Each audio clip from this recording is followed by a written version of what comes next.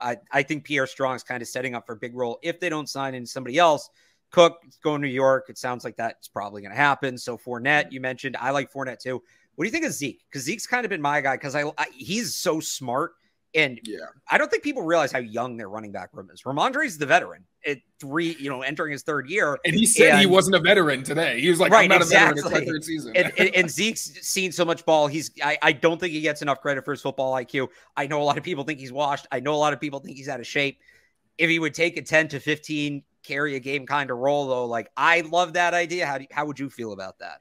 I dig it. I think he could do well in that role, but honestly, that's not even something I considered.